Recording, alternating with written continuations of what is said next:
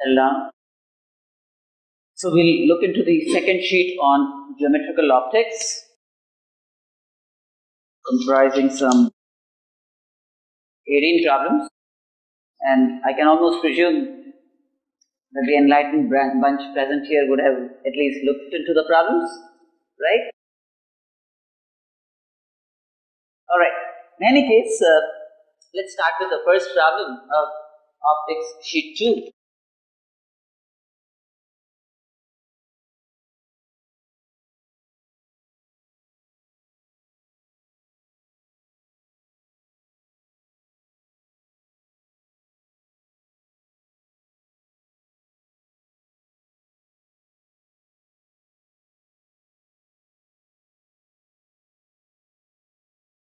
So we have air, and then we have this glass, and then we have water, and then we have air. Water, you know, is 4/3, glass is 3/2 refractive index, and this angle is theta. So we have a ray of light which is incident normally. At the air-glass interface, it goes undeviated, and then glass-water interface is going from 1.5 to 1.33. That means from denser to rarer medium, it's going to bend away from the normal. Now, in this case, it's of course incident normally, so it will not undergo any deviation. I'm so sorry about this. It will not undergo any deviation. I'll just redraw this a little bit. Don't have room there.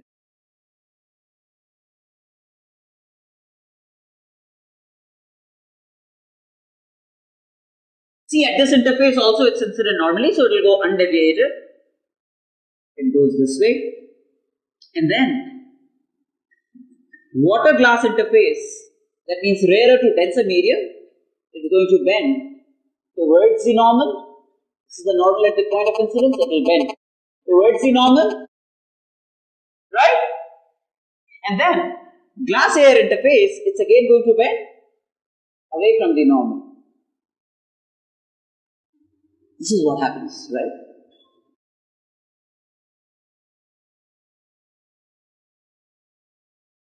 Now, if we want total internal reflection to occur at the glass air interface, that means if we don't want emergence at this interface, then we just got to make sure that the angle here is greater than or equal to the critical angle. That means if this angle, let's say, is beta, if this angle is beta, then we must have beta greater than or equal to theta c, where theta c is the critical angle between the glass air interface. Theta c is the critical angle between the glass air interface. And sine beta, therefore, greater than or equal to sine theta c. Theta c is the critical angle between, again, glass air interface. And sine theta c for glass air is going to be 1 by mu of glass with respect to air, that means 1 by 3/2, that is 2/3, right? So this should be greater than or equal to 2/3. Yes or no? Now, realize that if this angle is beta, this angle is also beta, alternate angles, right? And then this angle theta, this is 90 degrees, this is 90 minus theta, so again, this angle is theta. So then, at this point P, theta is the angle of incidence and beta is the angle of refraction. I can apply Snell's law at this point. That means mu of water into sine theta is mu of glass into sine beta, right? So we have 4/3. I'm applying Snell's law at P, 4/3 into sine theta equal to 3/2 into sine beta.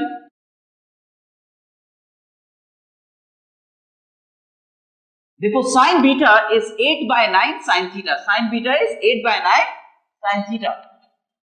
So, right here, I replace this sine beta by 8/9 sine theta.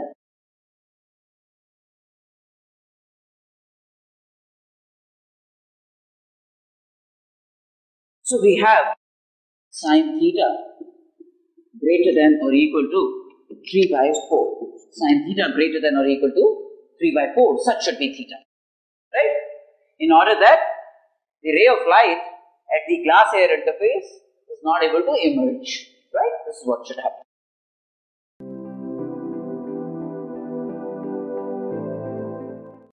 I told you in my last class, deviation through a thin prism, mu minus 1 into A. So this 4 degrees you can treat like a thin prism. In fact, again, how would you know whether a prism is thin or not? A thumb rule would be, let's say, on an average, anything less than 15 degrees or so, you can treat as a thin prism. Anything less than 15, 18 degrees, sometimes it could go as high as 18 degrees also, you can treat like a thin prism.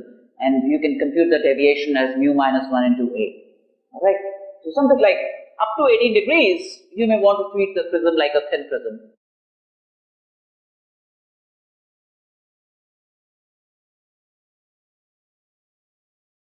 So then, it's a thin prism. Let me just represent the effect of the prism by a thin entity of this kind. And this is the mirror.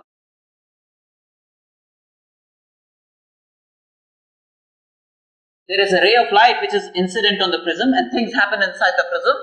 And the net effect produced by the prism is a deviation of this kind.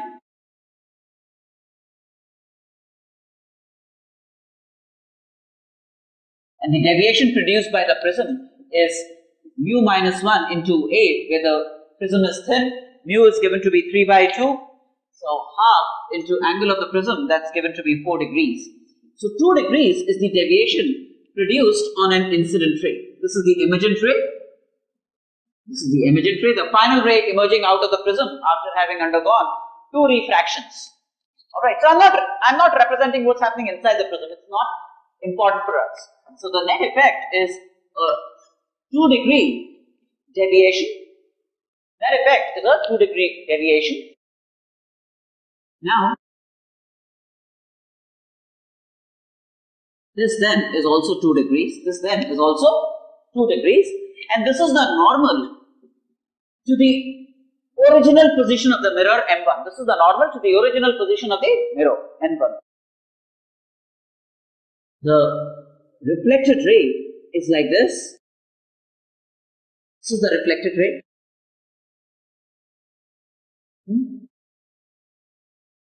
This angle is also 2 degrees, angle of incidence equal to angle of reflection. Now what is it that you are seeking? You are seeking the ray to go back to its original position.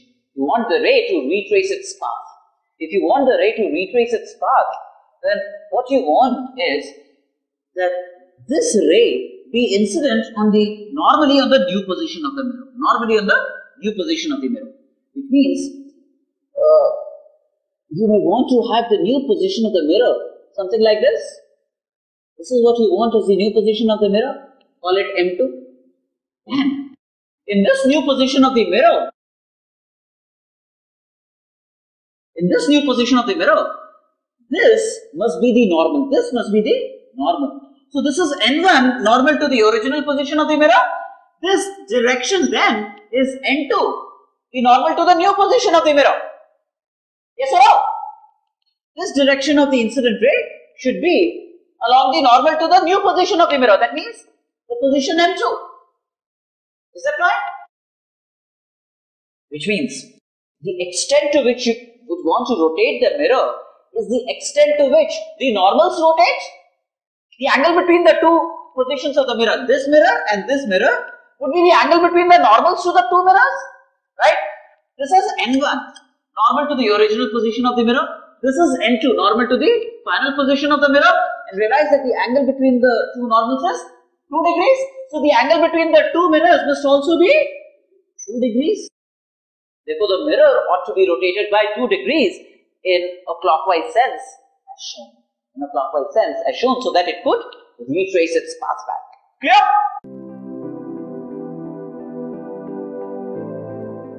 So we have in problem 3 a glass slab .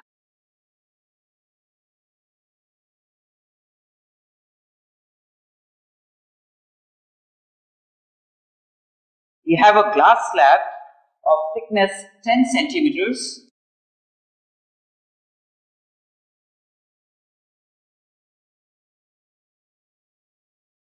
and its farther side is silvered. This side is silvered. There is an object O.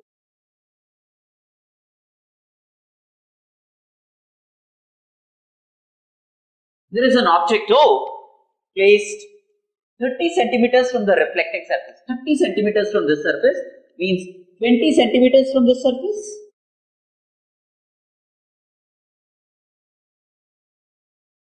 Right? That's where the object O is placed. The image is found to be 23.2 centimeters behind the silvered face by an observer sitting in front of the block.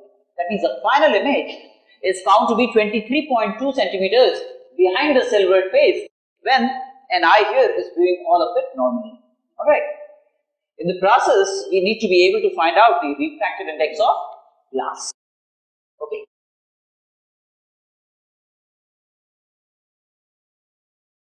See, what really happens is, the ray of light that starts from O and gets refracted here, it will bend towards the normal, as you know. Rarer to denser medium, it will bend towards the normal, right? And as far as the mirror is concerned, it seems the object is not at O, but is somewhere here,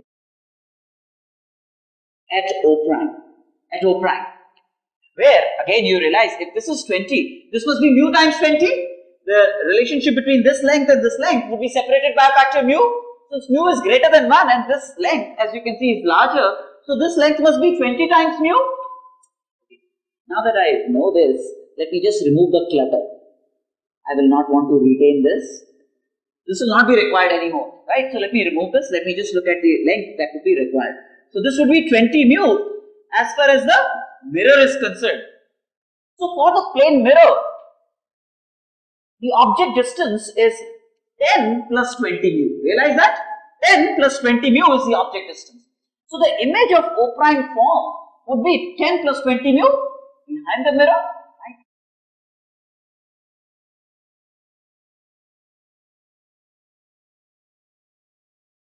Means a ray of light like this, which gets reflected from this, seems like coming from point I prime. Seems like coming from a point I prime, which is 20 mu plus 10 behind the mirror, right? The object distance is 10 plus 20 mu. So the image distance with respect to the mirror must also be 10 plus 20 mu.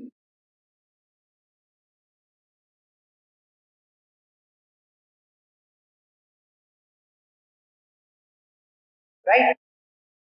Now, eventually, denser to rarer medium. So the ray of light would bend away from the normal. Right? Denser to rarer medium, ray of light would bend away from the normal. And when it bends away from the normal, it seems like coming from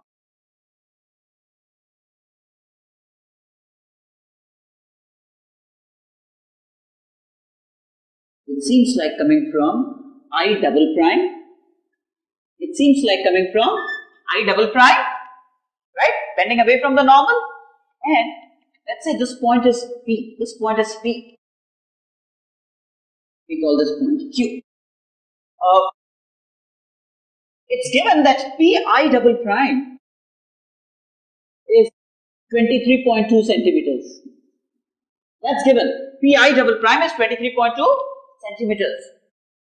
Now, as far as refraction on the final face is concerned, right? It's being viewed like this. As far as refraction from the final face is concerned, would you not believe that Qi double prime and Qi prime would be separated by a factor mu? See, as far as refraction from the final face is concerned, see, this is the ray which actually comes from I prime, but after refraction it seems to be coming from I double prime. That means this Qi double prime and Qi prime will be separated by a factor mu. And which one is larger? Qi prime is larger. Qi prime is larger. That means can I say that Qi prime would be mu times Qi double prime? I could say this because Qi prime, from the figure, I can see that is larger than Qi double prime, right? But what's Qi prime? Qi prime is 10 plus 20 mu plus 10, right? So 20 plus 20 mu. So Qi prime is like 20 into 1 plus mu. That's Qi prime. See, 10 plus 20 mu plus 10 is 20 plus 20 mu. Saurabh? Nahi samajh mein aaya? Okay, 20, and then this must be mu times Qi double prime, which is 10 plus 23.2, 33.2, right? So we clearly have 13.2 mu equals 20, mu equals 5 by 3.3, 50 by 33. 50 by 33 is the mu, the refractive index of the material of the glass slab.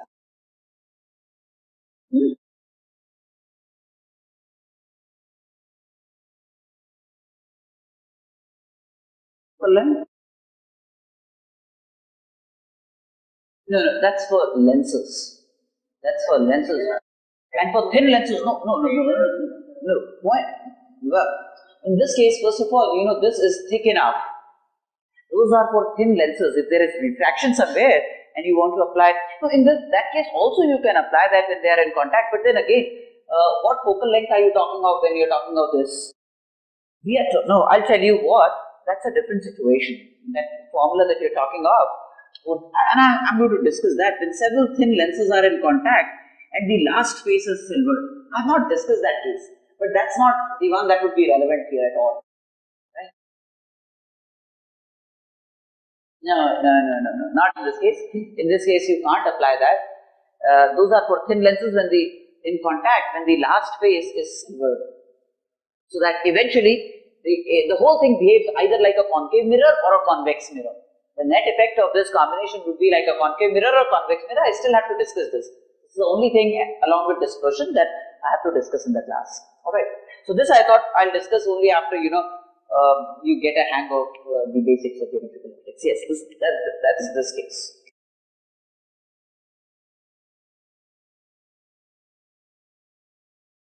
क्या चीज नहीं दिखता है, बिल्कुल नहीं दिखता है. This observer, see, what does an eye see? Eye sees the straight line path of a ray. बिल्कुल नहीं. It's only an intermediate formation. कभी actually form नहीं होता है. It's a virtual object. Because there are no, first of all, this is never the image. This is never the image. The final.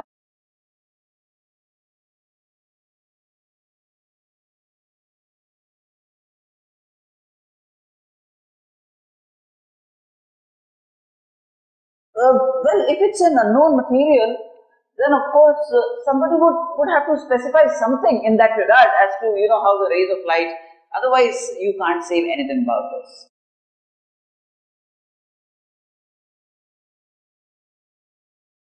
See, even if that's not the case, eventually what you're going to do is you'll take the mu of this medium with respect to that medium. So now, then this will ray diagram aisa nahi hoga, but the equation will still be the same. Maybe the ray diagram will not be like this, but the equation will still be the same. Suppose this was larger than this, then this number would have been less than 1. So when you solve for mu, only the ray diagram will not be relevant, but the equations will still be relevant. Only the ray diagram will not be relevant, the equations will still be relevant. And when you solve for mu will turn out to be less. And that's when you realize and readjust your gears. Okay, the ray diagram should then look like this. But the calculations will still be the same. So when you write your equations based on your ray diagram on the premise and assumption that one medium is denser and the other is rarer. But the equations, even if it was the other way around, would remain the same. This mu would be greater than 1, then this would be greater than this mu would be less than 1, that means this would be less than this. That would automatically emerge in the arithmetic involved. So it will not be a problem. There would be no loss of generality when you solve based on one understanding. Alright. So that's problem 3. Properly understood, right? So let's look at problem 4.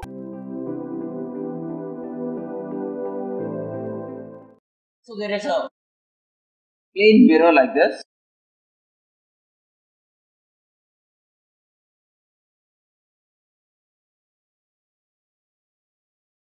And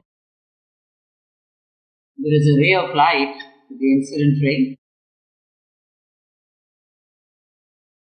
and it's incidented. Let's say the grazing angle is 45 degrees. That's given in the problem.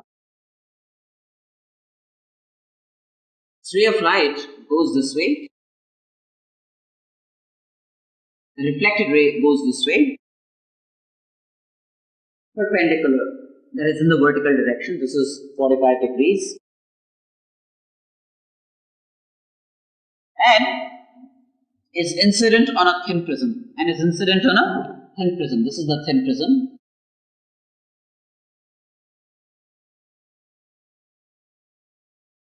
Whose angle is 4 degrees. Angle of the prism is 4 degrees. That means the deviation that it produces based on mu equal to 3 by 2, based on mu equal to 3 by 2 is 2 degrees, right? The deviation produced would be mu minus 1 into A, that's 2 degrees. So then, this ray of light so the net effect of the prism, after having suffered 2 refractions on the 2 surfaces, the net effect of the prism is an emergent ray like this. This is an emergent ray. This is an emergent ray. And this angle is 2 degrees. This angle is 2 degrees. Right? Now, the angle through which, now we want to rotate the mirror. We want to rotate the mirror so that the total deviation produced by the system is 90 degrees. Total deviation, that means in this case, see if the prism was not there and this was the ray, then the deviation would have been 90 degrees. This is the original direction, this is the final direction. But in this case, what is the deviation? What's the deviation? See, the original direction is like this. This is the original direction of the original ray.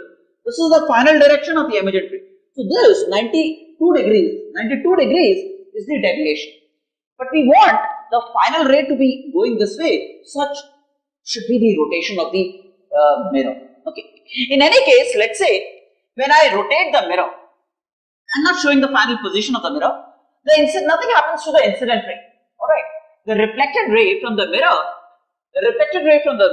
would get rotated. If the mirror is rotated by an angle theta, the reflected ray would get rotated by an angle 2 theta. Alright. So let me rotate the mirror by a certain angle so that the new position of the reflected ray is this, RR prime. The new position of the reflected ray is RR prime. Alright, by rotating the mirror by an angle theta, the new position of the reflected ray is RR prime, let's say. Now, it hits the prism like this, and again, the prism will produce the same amount of deviation, but what you want is, what is desired is, that the final ray be like this. You want the emergent ray to be like this. Yes or no? That's given in the problem. If the emergent ray is like this, incident ray is like this, then the deviation would be 90 degrees, right? So you want the final ray to be like this. You want the final ray to be like this, right? Now if you want the final ray to be like this, one thing,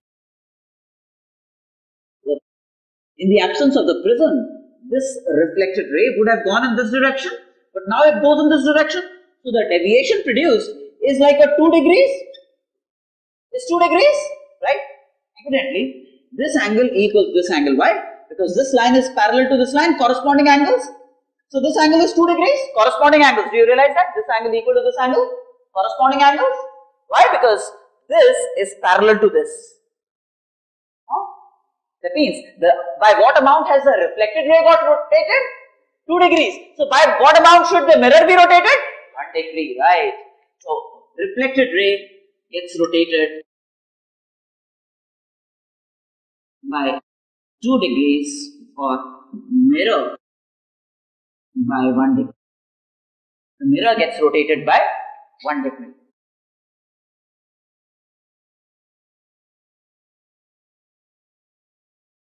Sounds alright? Not a problem. So you may want to rotate the mirror by 1 degree for all of this to happen. Okay.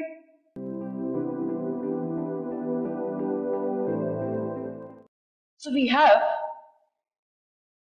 a lens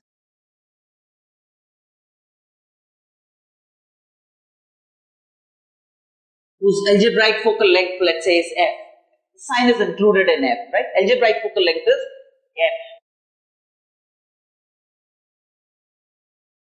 When the object is at a distance u1 and u2, when the object is at a distance u1, the image formed is real. The image formed is real. The image formed is real. And let's say the algebraic image distance is v1. v1 is along with that sign. It's not the magnitude of the image distance. Let's say it's the algebraic image distance. In the second case, if the object is at a distance u2, the image is formed at an algebraic image distance v2.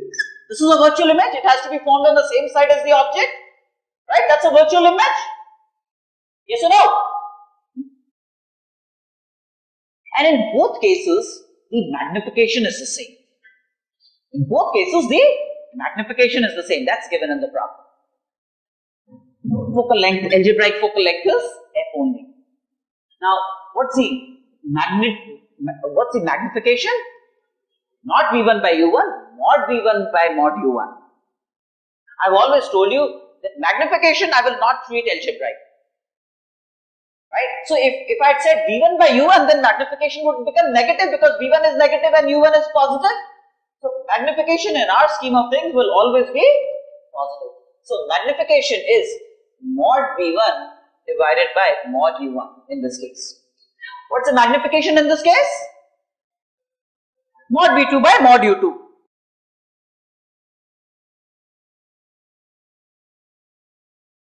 You realize that v1 is negative. So mod v1 will be minus v1, right? And u1 anyways is positive, measured in a direction opposite to the direction of the incident ray. So u1 is positive and mod v2. v2 is positive, measured opposite to, and u2 also is positive. So we have this as a consequence of identical magnification. We have this. Alright. We want to find the focal length of the lens.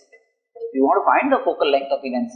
Now, for the first case, 1 by f would be 1 by v1 minus 1 by u1, where the signs are already built into it in v1 and u1. And for the second case, 1 by f is 1 by v2 minus 1 by u2, right? See, what I do is,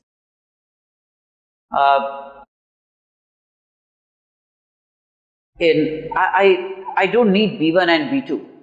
I don't need v1 and v2. I need to find f in terms of u1 and u2. So this equation I multiply by u1 and this equation I multiply by u2. See, when I multiply this equation by u1, then I get u1 by f is u1 by v1 minus 1. When I multiply this equation by u2, then I get u2 by f is u2 by v2 minus 1.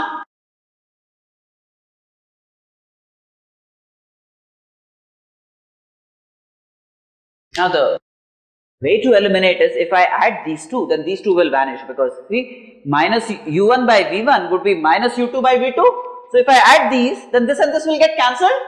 Do you realize that? So if I add these two, I get 1 by f into u1 plus u2 equal to minus 2. Right? So that leads to f equal to minus of u1 plus u2 by. So that's the algebraic focal length. The magnitude of the focal length would be u1 plus u2 by 2. This is the algebraic focal length. It's coming tagged with that sign. So the magnitude of the focal length would be u1 plus u2 by. Clear?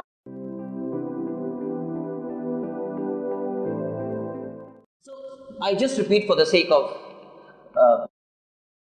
According, problem 6 is on dispersion, and the incident ray and the emergent ray, they are parallel to each other.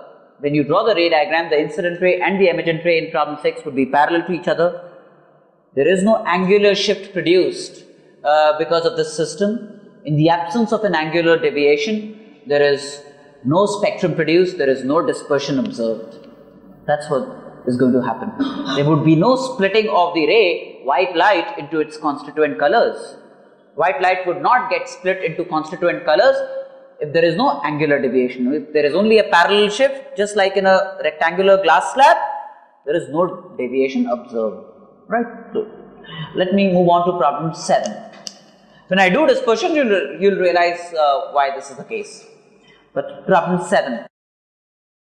Just make a small note as far as problem 7 is concerned.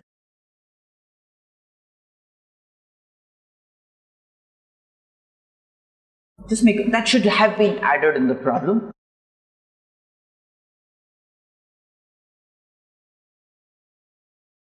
The angle of incidence 37 degrees mentioned.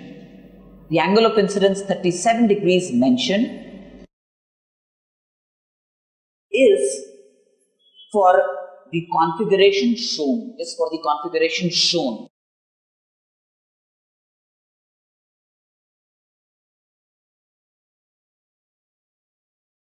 That is when the position of the mirror, is perpendicular to the wall. That is when the position of the mirror is perpendicular to the wall. That should have been an explicit mention of this. Otherwise, it's open-ended, the problem cannot be solved. You need to know what is the position of the mirror for this angle of incidence I to be 37 degrees. That's important. You'll realize when I solve this problem, you'll realize why that should be the case. Okay, so let's look into this problem with this revised change. Okay, problem 7.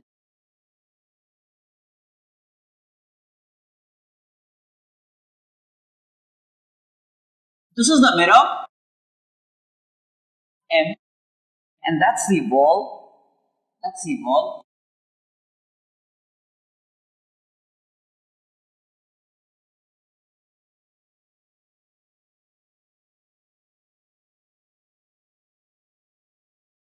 This is an incident ray.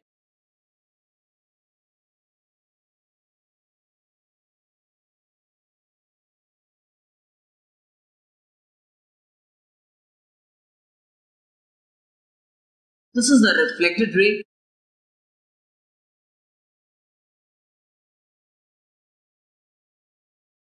Let's say this angle is theta,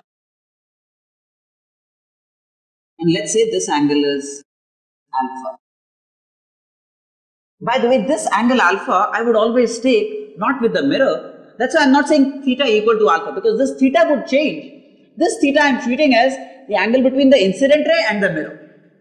This angle theta I'm treating as the angle between the incident ray and the mirror. But the mirror is rotating, right?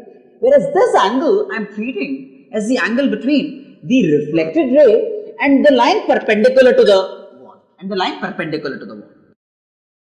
Right? Now, the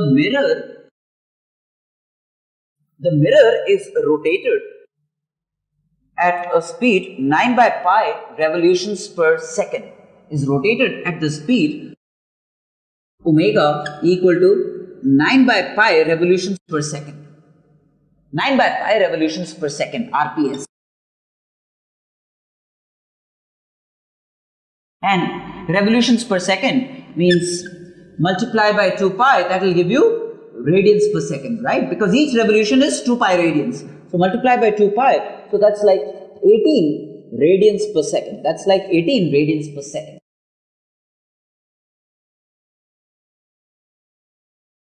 Now, realize that if the mirror is rotated by a certain angle, then the reflected ray is rotated by twice the angle. That means the angular speed of the reflected ray would be twice the angular speed of the mirror, right? the angular speed of the reflected ray would be twice the angular speed of the mirror. Yes or no?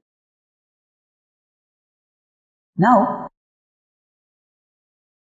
to measure the angular speed of the reflected ray, the rate of change of this angle with time would measure the angular speed of the reflected ray, right? The rate of change of this angle with time would measure the angular speed of the reflected ray, yes or no? That means, can I not say that magnitude of d alpha dt, the magnitude of d alpha dt must be 36 radians per second? This is the angular speed of the reflected ray, 36 radians per second. And if the mirror is rotated this way for this configuration, then alpha is decreasing with time. So d alpha dt would be minus 36 radians per second, because alpha is decreasing with time, d alpha dt would be negative. So essentially, to be very straight, I can say along with the sign, d alpha dt is minus 36 radians per second. Right. Now, this length is given to be 10 meters. This length is given to be 10 meters. Alright. Let's say this height is h. This height is h. Now, the rate of change of h with time would measure the speed of the spot on the wall. The rate of change of h with time would measure the speed on the wall. Yes or no? For sure, h can be written as 10 tan alpha. 10 tan alpha.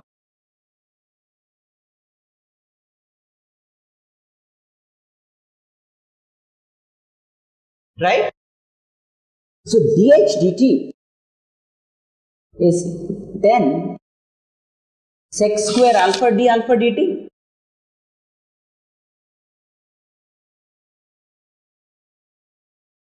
In this case, realize that d alpha dt is minus 36.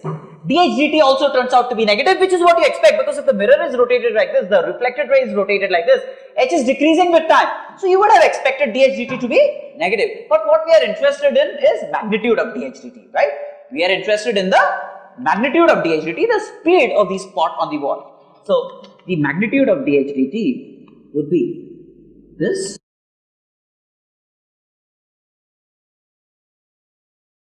And at what instant are we interested in this? At an instant when this angle is 37 degrees. At an instant when this angle is 37 degrees. And like I mentioned in the problem, this angle is 37 degrees for this position of the mirror. See, if this was not mentioned, then you don't know at what position of the mirror is the angle of incidence 37 degrees. Then everything else would become junk, right?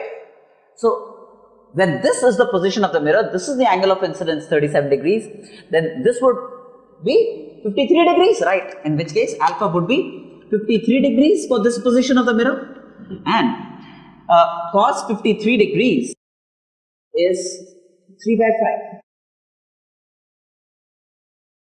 Cos 53 degrees is 3 by 5. See, it could either have been 4 by 5 or 3 by 5, but over 45 degrees, it has, yes, becomes less, cos becomes less than sine. So that's why 3 by 5. So then this becomes 10 into sec square 25 by 9 into magnitude of d alpha dt, which is 36 radians per second. So these many meters per second for 1000 meters per second. This is 1000 meters per second.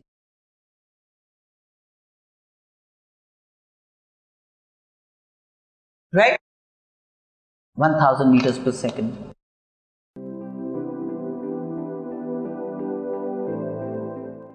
For problem 8, two plane mirrors inclined to each other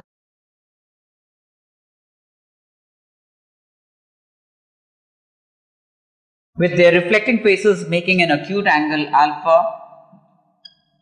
A light ray is incident on one plane mirror. The total deviation produced after two successive reflections.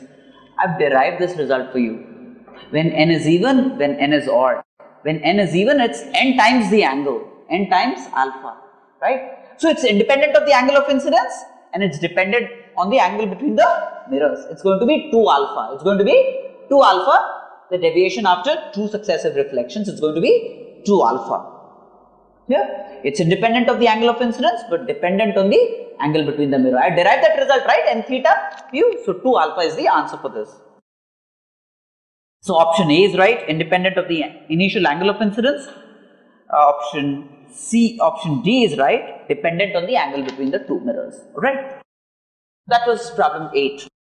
Let's then look into problem 9. Let's look into problem 9. So far so good, right? There is an equiconvex lens. Equiconvex lens, let's say, that means the radius of curvature of both the refracting surfaces is the same. Let's say R is the magnitude, not algebraic, R is the magnitude of the radius of curvature of each. It's just the magnitude of the radius, right? It's not algebraic. R is the magnitude of the radius. Radius of curvature of each face. Now, the lens, we need to check on the character of the lens, diverging, converging, and so on and so forth. When you want to check the character on the lens, you would then have to imagine rays of light coming from infinity incident on the lens, and after having suffered 2 refractions from the 2 surfaces of the curved surfaces of the lens, if the image distance, the image is negative, V is negative, then it's a converging lens. If V is positive, then it's a diverging lens. That's a check that we need to perform. Alright. So then, in any case, the incident ray coming from infinity. Incident ray coming out of infinity. Right. So object distance for refraction on the first surface is infinity. Right. The image formed by the first surface would serve as the object for the second surface. Right. An intermediate image, the image formed by this, would serve as the object for the second surface, yes or no? That's only an intermediate image, therefore. There is no actual formation of that image. So, when I apply refraction on the first surface, then I get image space refract. This is the image space because the ray of light is getting refracted into this medium, right? So, this is the image space N2 divided by image distance, algebraic image distance. So, let me call it V prime. That would be the intermediate image, and this would serve as the object for refraction on the second surface. So, image space refractive index by image distance minus object space refractive index is this, where the incident rays. Object space refractive index by object distance is infinity, right? It's incorrect to write something like this. I would have directly written 0, but only for the sake of representation I am writing something wrong. You should not write n1 by infinity and stuff. So, in any case, image space refractive index by image distance minus object space refractive index by object distance is difference in the 2 refractive indices. Image space refractive index minus object space refractive, this minus this, divided by the algebraic radius of curvature. See, the center of this surface lies here. Center of this surface lies here. So, I'm going to use a positive sign or a negative sign? Negative in the direction. So, should I use plus R or minus R? Minus R, because R is positive, minus R would be negative. So, minus R. Right? So, that's for N1, N2. That's for N1, N2. Now, this V prime, which is an intermediate image formed by the first refraction, serves as an object for second refraction between N2 and N3, right? So now, let me take refraction on the second surface. For the second surface, this becomes the image space and this becomes the object space because the incident ray lies here. The incident ray lies here, the refracted ray lies there, alright. So then, I apply for refraction between this and this, alright. So, image space is N3, image space refractive index by final image distance. Final image distance would be F because eventually, if the rays of light are parallel to the principal axis, then the final image would be formed as at the equivalent focal length of the system. So, image space refractive index by final image distance, which is F, the algebraic focal length, minus object space refractive index divided by the object distance. Object distance would be V prime now, right? The image of this will now serve as the object for this. So, N2 by V prime equals difference in the 2 refractive indices n3 minus n2 divided by the algebraic radius of curvature. Now, the center of this lies here, measured opposite to the direction of the incident ray should be taken positive. So, should I take plus r or minus r? Plus r.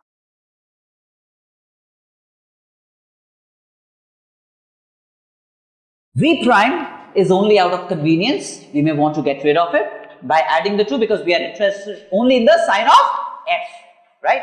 So, when I add these two equations, I get like a n3 by f. This is 0, realize that, equals 1 by r into n3 minus n2 minus n2 minus n1. Right? That's n3 by f, which is 1 by r. R is a positive number. n1, n2, n3 are all positive numbers. It's like a n1 plus n3 minus 2n2. n1 plus n3 minus 2n2. Now, evidently, f would be greater than 0. F greater than 0 would cause it to be a converging lens. Would cause it to be a diverging lens, right? Because then the focus lies here, the final image is formed here, right? So that's f greater than 0 measured opposite to that would cause the lens to be a diverging lens. Now, when is f greater than 0? F would be greater than 0 when n1 plus n3 greater than 2n2.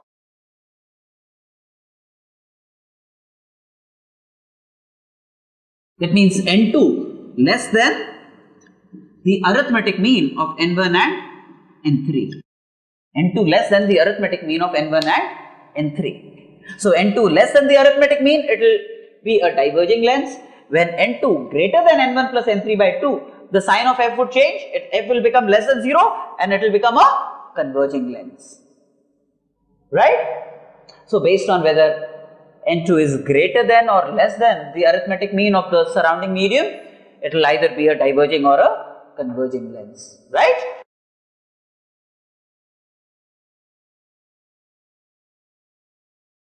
Let's look at problem 10 then. Can I wipe this off? You all okay with this? Sorry? Well, neither big, yes. If it's equal to the arithmetic mean, 1 by f would be 0, f would be infinity, there would be no deviation. It's going to go parallel. The final ray would be parallel to the initial ray. Yes, true. See? F will then turn out to be infinity. See, if n2 is n1 plus n3 by 2, then 1 by f would be 0, right? Because this turns out to be 0. That means f would be infinity. That means if there is a parallel ray, then after 2 refractions, it will still emerge parallel. See? Then after 2 refractions, it would go this way and then this way. The focus would be at infinity, right? So, it will behave like a glass slab, rectangular glass slab. It will then behave like a rectangular glass slab. Rectangular glass slab mein, yes, parallel shift, there is only a parallel shift.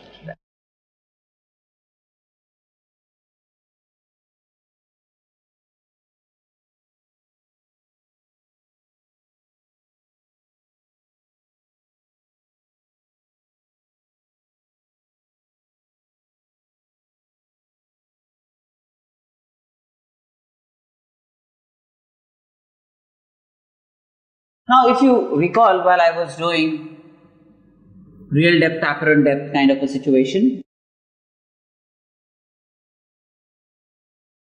several layers of media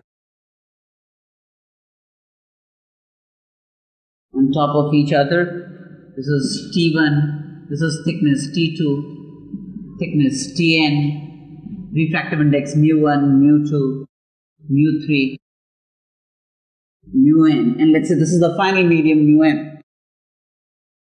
And if there is an object O here, the bottom, then the shift in the object, that means the final image I, after all refractions and emerging into this medium, the vertical shift produced of an object would be the vertical shift produced by this, plus the vertical shift produced by this, plus the vertical shift produced by this.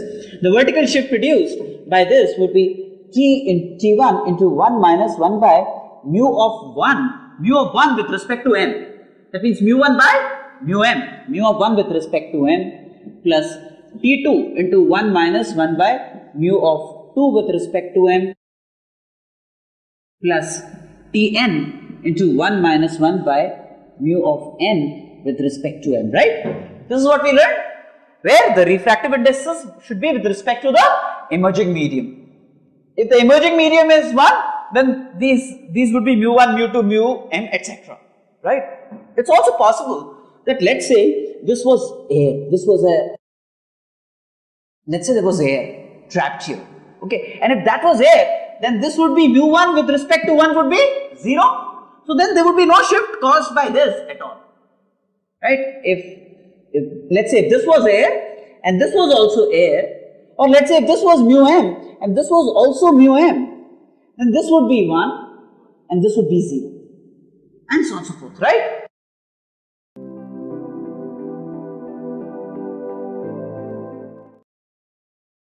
The object is at B. The object is at B. And there is an observer here. And we want the net shift to be 0. We want the ratio L by M to be such that the net shift is 0. So realize that we can imagine this entire layer as follows. There is x units of air. Right? Let's say the point B is x units below this composite slab. So there is x units of air, right? Then there is, this length is m. So there is L minus m units of medium N1, right? And there is m units of medium N2. And then it's observed the final emergent medium is air, right? So the shift produced or perceived by an observer in this medium.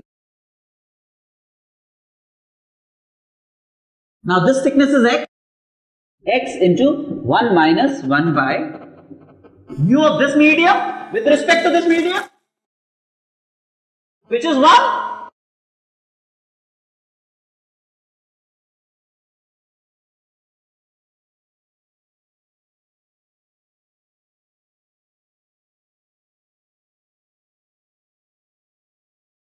One, right, plus L minus m of medium N1, L minus m of medium N1,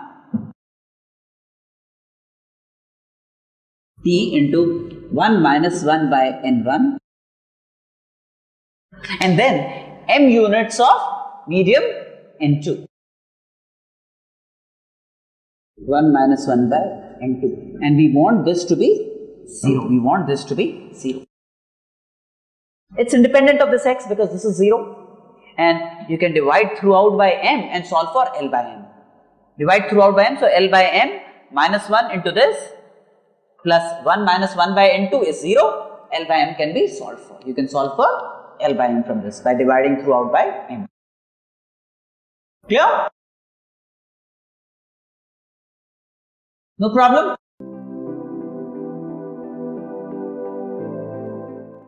Problem 11. Hey, if you recall one result, there is an observer in front of the mirror, halfway between a mirror and a wall. Anywhere, I mean the vertical line, anywhere there is an observer O. Exactly halfway between a mirror and a wall. This is a mirror of size L.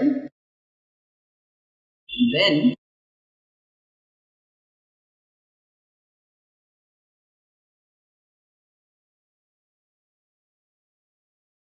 assuming that this is A, this is also A, halfway between the mirror and the wall, what he sees is a length, the patch on the wall that he sees in the mirror is 3 times L.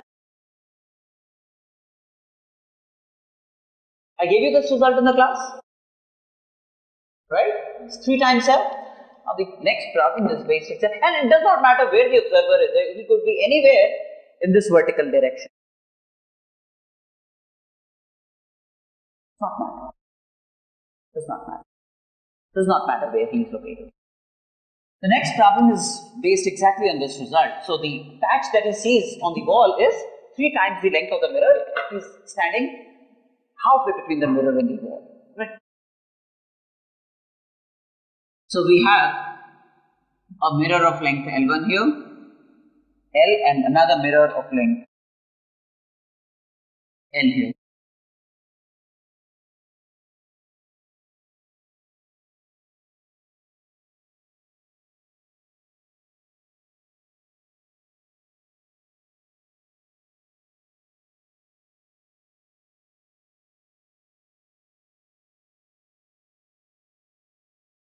Separation between the mirrors is L. Separation between the mirrors is L. And the observer is here.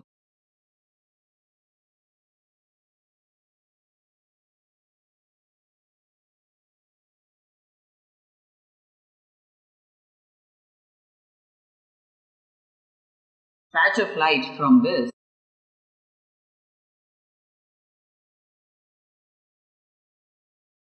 would be 3L. Because of the first mirror, it's going to be 3L, right?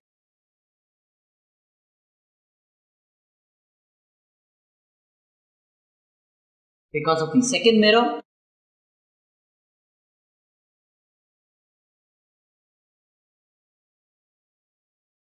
again it's going to be 3L.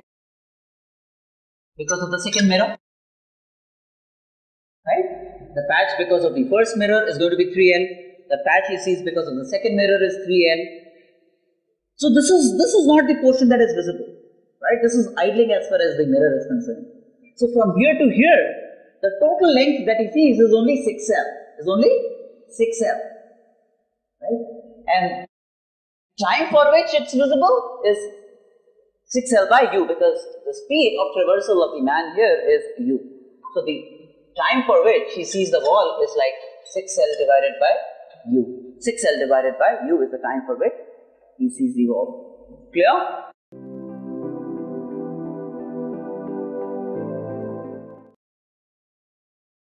Interference will not take place because of the geometry. There will be no common region. I know. That's why I drew the ray diagram for you. You can draw that and check for yourself. There will be no interference in the two patches. No, there won't be any interference between the two patches. There will be no common region in that 6L units. I know that's what you were poking at. Check on it.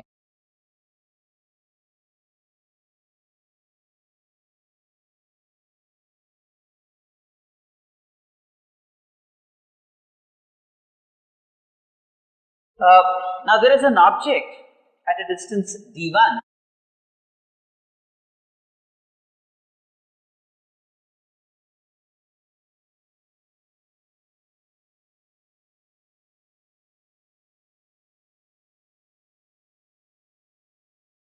This is roughly d2. The magnitude of the radius here is 60 centimeters. I1 is the image formed after all reflections and refraction. Now, what are the various things that happen here? There is a refraction on the curved surface. The image of this serves as the object for reflection here. So this will constitute an image. The image of this serves as the object for final refraction, and then the ray goes out of it. That's the final image, right? So 2 refractions, 1 refraction, right? That will constitute the final image.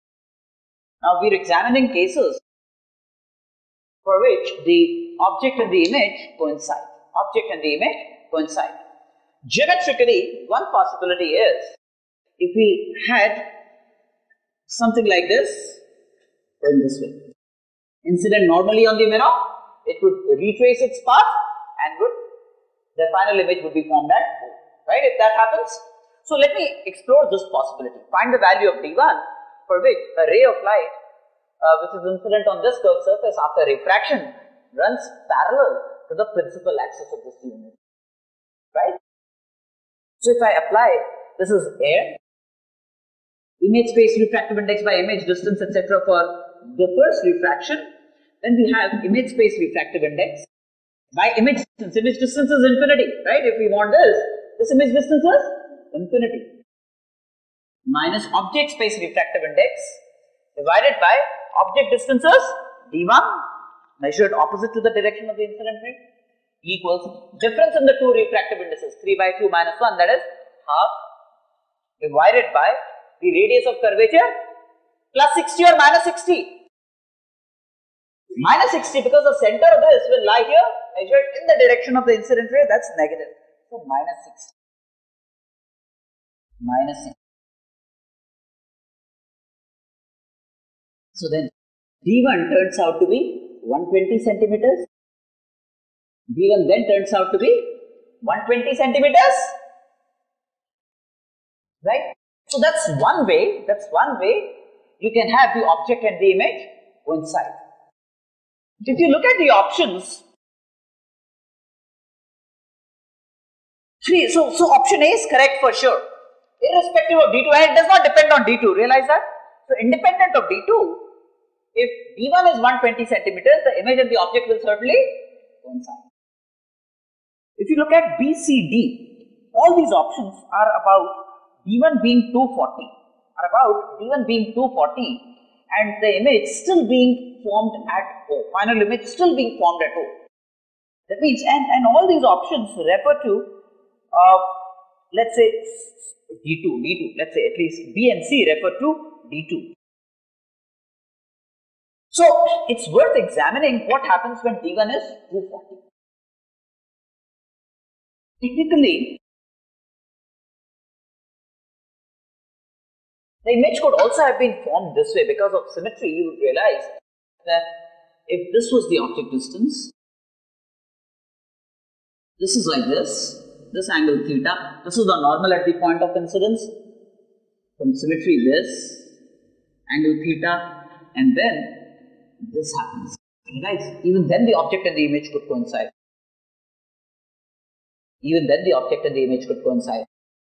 Realize that? Yeah. Now, which means if for refraction on the first surface, the image is formed at D2,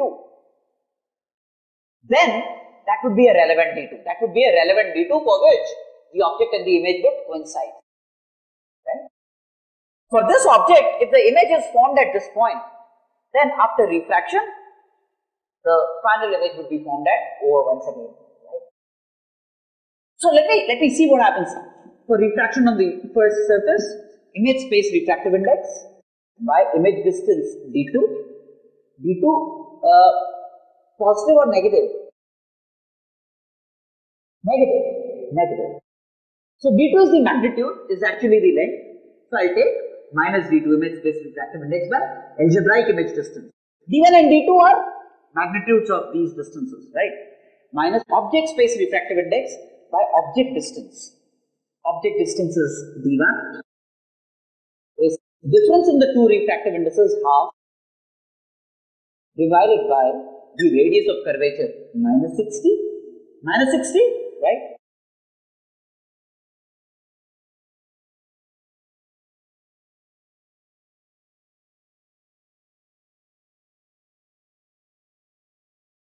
Now, put D1 equal to 240.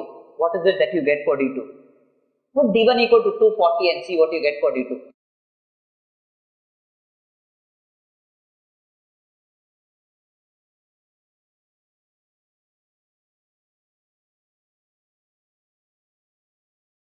Hmm? 360? Right. Means if D1 is 240 and D2 is 360, then also this can happen. You got my point?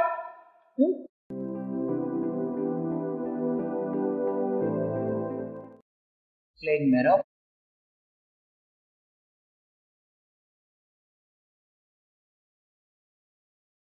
M1, M2, this is D, and let's say the magnitude of the focal length of this is F. F is the magnitude of the focal length of this.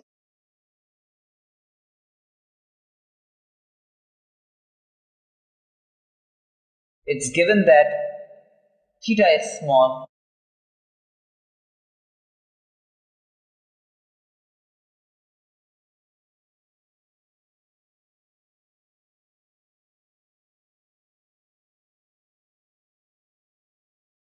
We want the x and the y coordinates.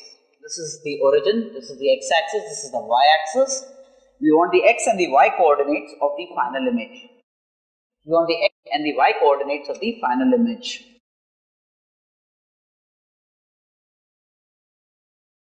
Now, one thing that you can easily see here is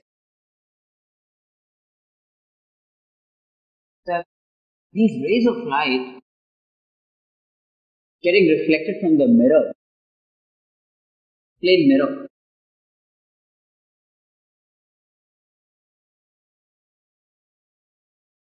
Let's say there is a ray of light which gets reflected from the plane mirror like this. This was the plane mirror. This angle was also theta for the mirror, right? Angle with the horizontal of the reflected ray. Right? This angle will also be theta, angle with the horizontal for the reflected ray. So this was a ray reflected from the plane mirror. This was a ray reflected from the plane mirror. As far as the concave mirror is concerned, then this angle will be theta. This is one of the incident rays on the concave mirror. This is one of the incident rays on the concave mirror. Now, essentially then, this concave mirror receives a parallel beam. But this parallel beam is not parallel to the principal axis. It will not converge to the focus on the principal axis, it will converge on the focal plane. It will converge on the focal plane. Right? These rays of light after reflection from the mirror,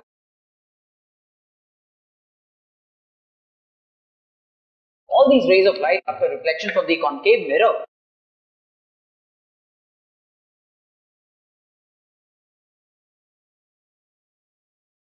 let's just take one of the rays, incident ray. After reflection, the image will form on the reflected ray. And where would the image be? The image would be, this is theta, this angle is theta, and this is the image, this is where, this is the focus, and this distance would be f. They will converge to some point I here. They would converge to some point I here, which is not the focus, but is in the focal plane, So the image of this parallel beam is formed at I in the focal plane of the mirror. Alright. Such that this distance PQ would be f. PQ would be f. Such that PQ would be f. It's not formed on the principal axis. It's formed away from the principal axis, but in the focal plane, at a distance from the mirror equal to the focal length. Clear? Now,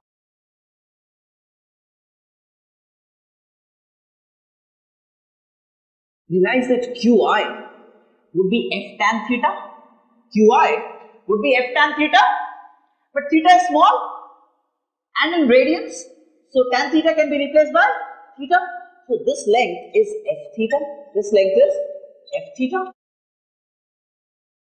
This length is f theta, right? Now once you have this,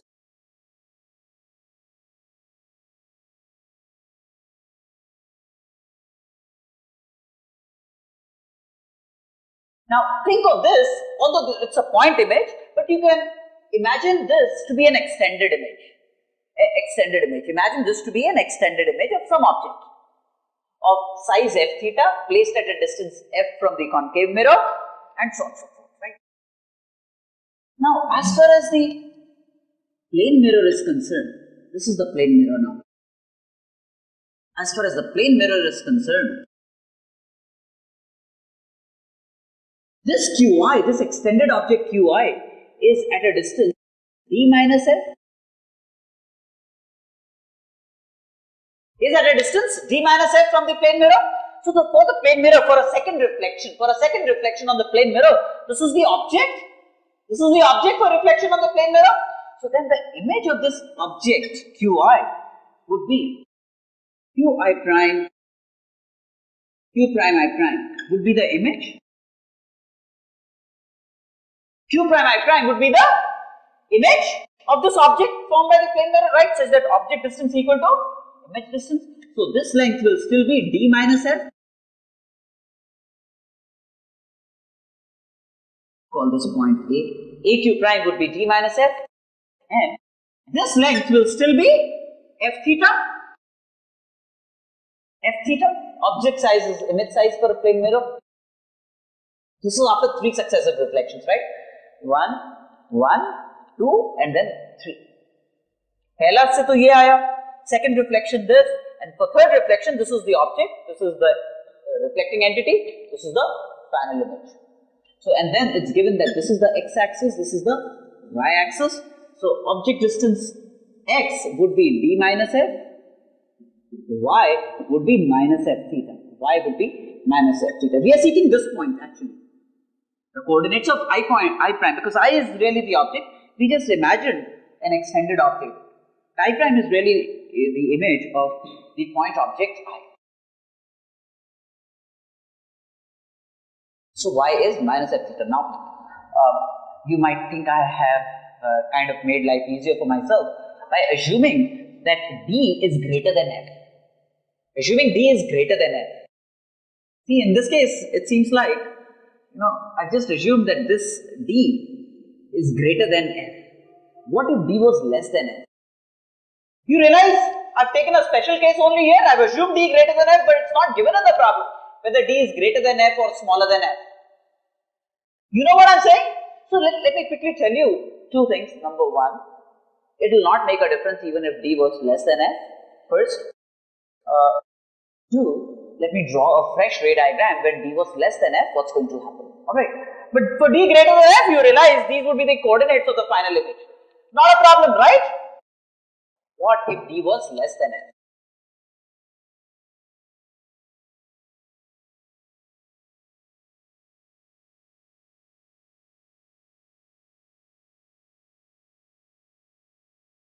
D was less than.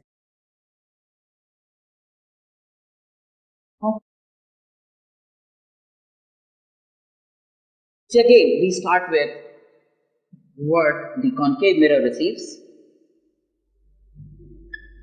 There are rays of light at an angle theta, inclined at an angle theta with the principal axis, and if there was no mirror, these rays of light would have liked to converge at some point I.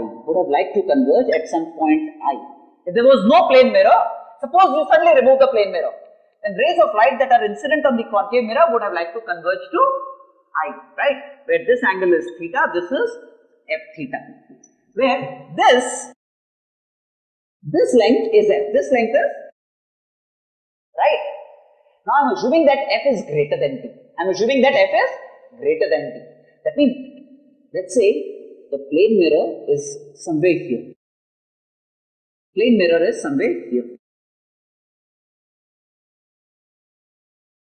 This distance is d. Right? So what would the plane mirror do?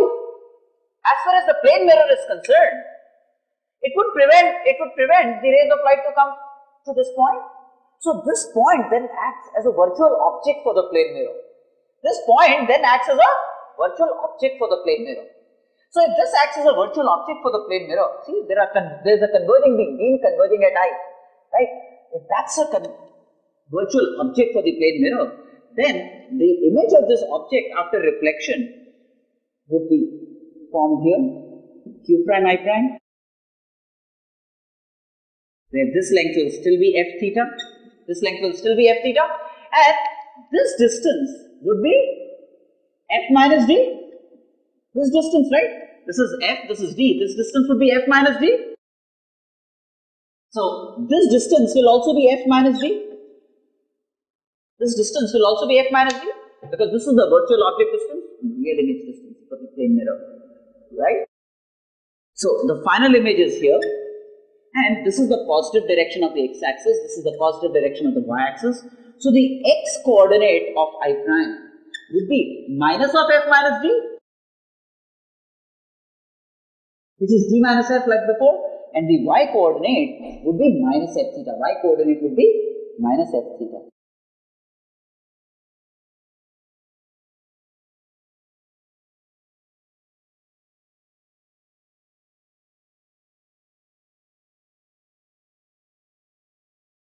Sounds good? So it does not matter whether d was greater than f or d was less than f. The x and the y coordinates will have the same representation, right? D minus f and minus f theta.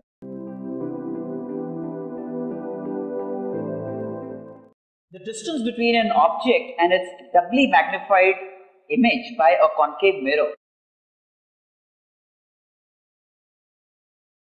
Concave mirror, two possibilities, image real, image virtual. Although again let me tell you, the distance will still be the same, it will not depend on whether the image is real or virtual. But let's take both cases, image real, image virtual. So image real means, if this is the object at a distance u, its image I would be at a distance 2 times u.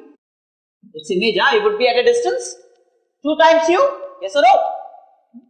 Because the magnification is given to be 2, doubly magnified. So image distance would be twice the object distance, and real image means formed on the same side of the mirror, object and the image.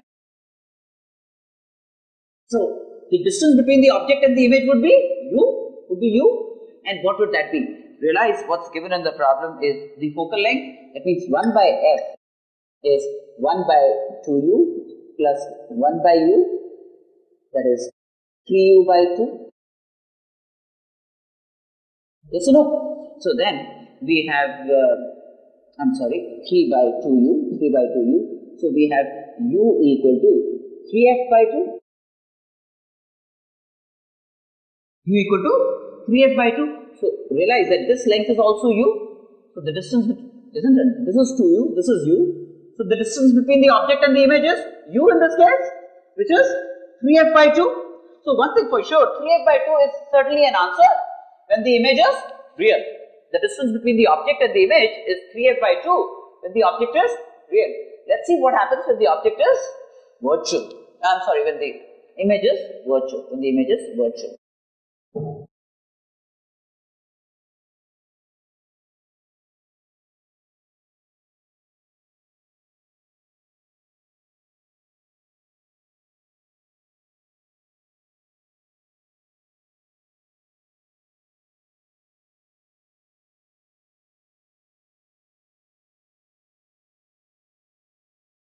Object O at a distance u, right? Image I at a distance, this distance would be 2u, not algebraic, magnitude. U is positive, this distance would be 2u. So in this case, the distance between the object and the image would be 3u, right? Where if I apply 1 by v plus 1 by u equal to, so in this case what is v? Minus 2u, right? U is positive, so v measured in the direction of the incident ray, because would be negative, isn't it? V would be minus 2u. So minus 1 by 2u, that is 1 by v plus 1 by u equals 1 by f. So 1 by 2u is 1 by f. U then is f by 2. And the distance between the object and the image is 3u, 3f by 2, same distance. So it didn't matter whether the image was real or virtual. 3f by 2 in both cases, realize 3u.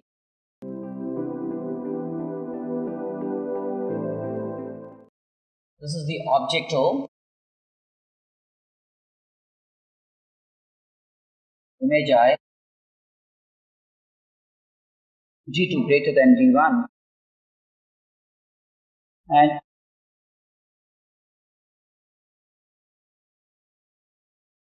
the image is magnified because G2 is greater than G1. And it's inverted, so it must be real. It's inverted, it must be real. The mirror must be a concave mirror. And since it's magnified, image distance must be greater than the object distance, because D2 is greater than D1. So V has to be greater than U.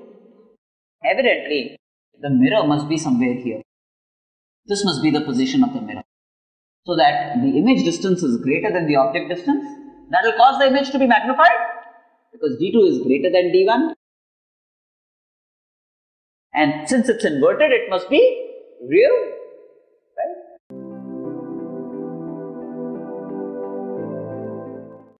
Problem 16. An object is placed on the principal axis of a convex mirror.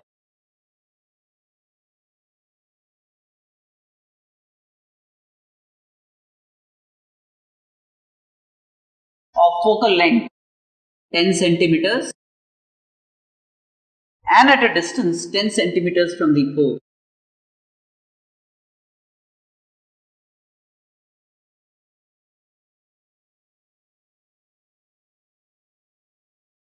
X, let's say, which in this case is 10 centimeters.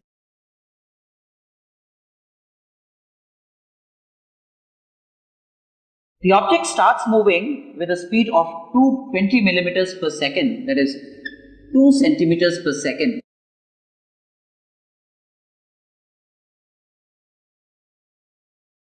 At an angle of 30 degrees with the principal axis. At an angle of 30 degrees with the principal axis. What will be the speed of its image and direction with the principal axis at that instant? First of all, let me locate the image of O. At a distance y, let's say, at a distance, magnitude of image distance, let's say, is y. So 1 by v means minus 1 by y, right? Plus 1 by x, which is 10, that must be equal to minus 1 by 10. Y is the magnitude of the image distance.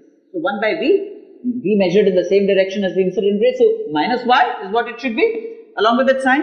Plus 1 by u measured in this direction. So plus 1 by 10 is minus 1 by 10 because the focus of this lies in this direction, right? It's minus 1 by 10. So y then turns out to be 5 centimeters. Y then turns out to be 5 centimeters. Now,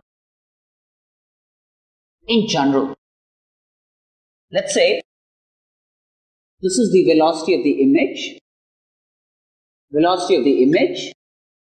making an angle theta, let's say, making an angle theta.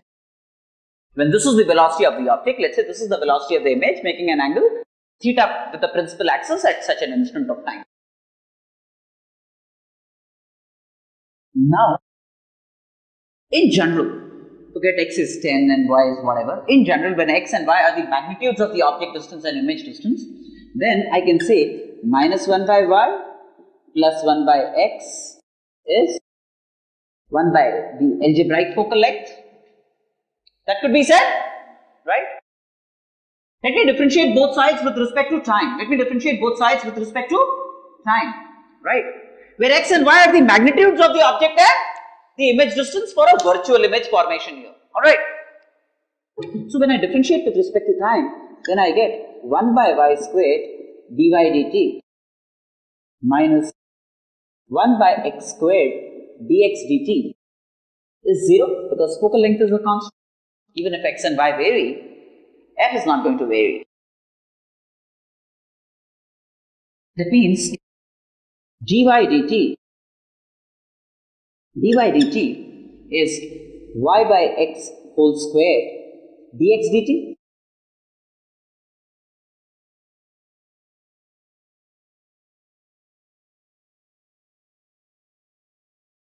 Evidently, dx dt is 2 cos 30 degrees.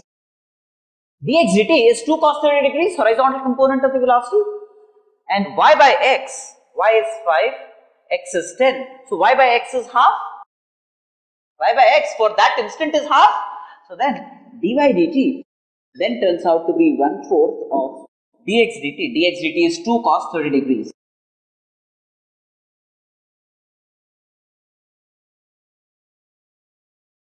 Right?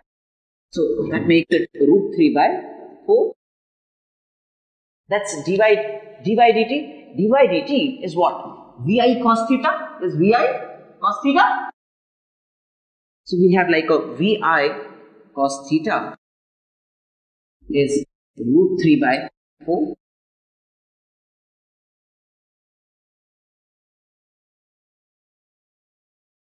Other thing that you may want to imagine is,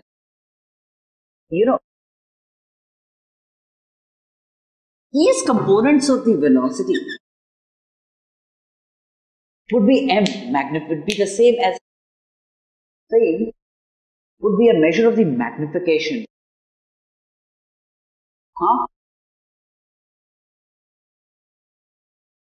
If this is fixed, that this length is covered in a certain time, in that time this length is covered, so it's like it will be a measure of the magnification. This velocity divided by this velocity will be a measure of the magnification of this system. See, in a given time, let's say, forget this horizontal component. A certain distance is traversed. That means, let's say, the object has traversed a certain distance. So, imagine that the object has traveled 1 centimeter, and think of this as an extended object, like this 1 centimeter. What would be the image traversed? Something like this, that would be the extended image. You know what I'm saying? What I mean is the following. Can I just wipe this portion off? Forget the horizontal components, just the vertical components of the velocity. This is the mirror.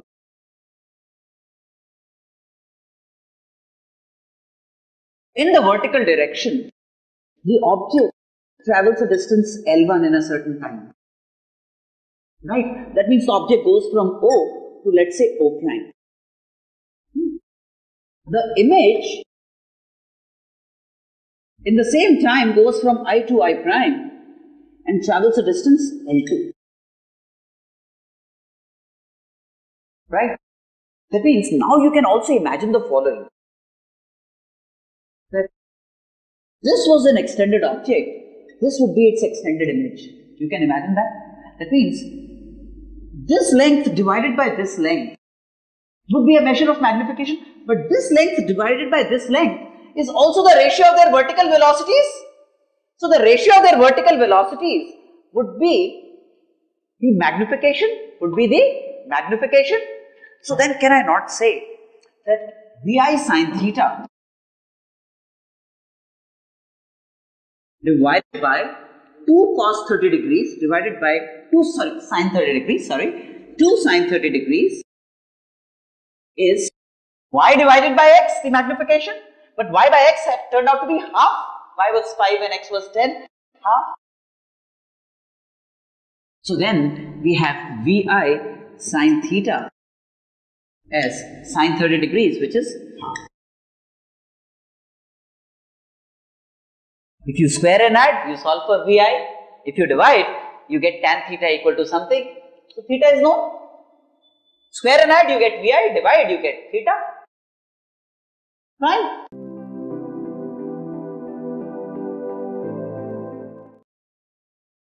So we have a prism. Problem 17. We have a prism whose angle alpha is 1.8 degrees. Whose angle alpha is 1.8 degrees, mu is 3/2.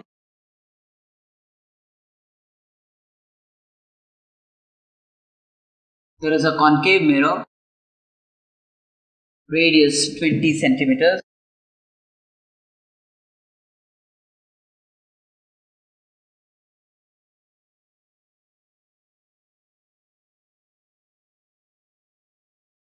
Alright. There is a parallel beam incident. This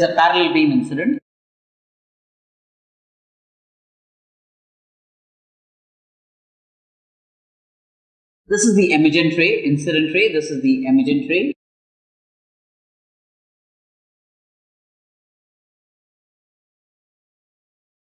This was the original direction of the ray, right? The incident ray was in this direction. The emergent ray is like this. The emergent ray is like this. The deviation produced would be mu minus 1 into A. That means 0.9 degrees, right? Deviation is mu minus 1 into A. That is 0.9 degrees. This would have been the original direction. This is the actual final direction. So this is delta equal to 0.9 degrees. Now, if you imagine this ray, then this is a parallel beam coming from infinity. It will then settle in the focal plane. This distance would be f. This distance would be f. See, there is a parallel beam coming from infinity onto the mirror. It will settle at a distance f from the mirror on at some point in the focal plane, like we saw earlier. Now this angle is delta. This is also delta. This is also delta. Now this is f. So what we need is the distance of the point from the principal axis, that is this distance where the rays will settle. Delta in radians, as you would see, is 0.9 into pi by 180. These many radians, right? That's delta in radians. So this distance x that we are seeking, x would be f into delta in radians. Tan delta is delta only when delta is in radians. So f is 10 centimeters, half the radius of curvature. So this is 10 centimeters into 0.9 into pi by 180.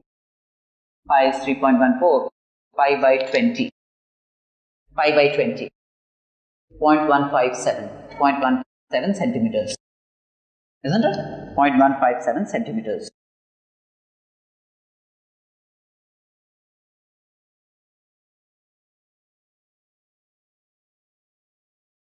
Not a problem. It doesn't match with any one of the options.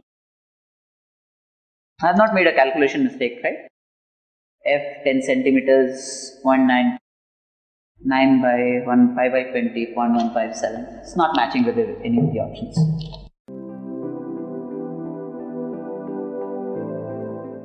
So next we have a wall.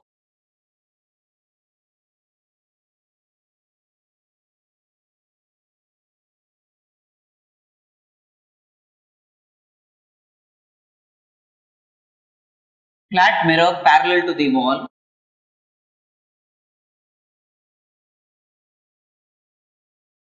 The light produced by a point source, the point source S, kept on the wall is reflected by the mirror and produces a patch on the wall. The mirror moves with the velocity v towards the wall.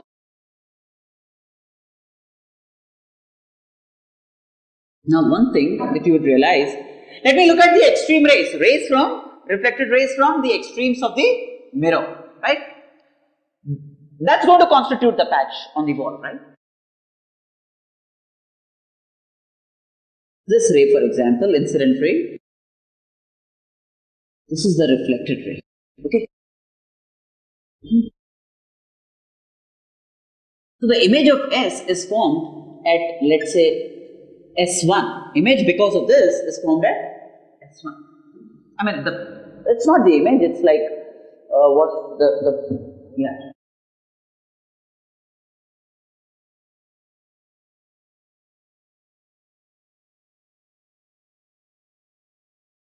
Now, do you realize that these two triangles are congruent? This is equal to this, 90 degrees, 90 degrees. In the event, let's say the mirror moves to this position. The mirror moves to this position after a while, because it's moving up with a velocity v. The mirror moves to this position. Then the ray from this extreme, the incident ray at this extreme would be this. And again from congruence, do you realize that since this is equal to this, it will still go to S1. Realize that? This angle will still be equal to this angle. You can see that from geometry. That means, if this is the incident ray, then the reflected ray will again settle at S1. So is there any change in S1? The patch produced, the point produced because of reflection here. Similarly, the point produced because of reflection here will remain the same, S2.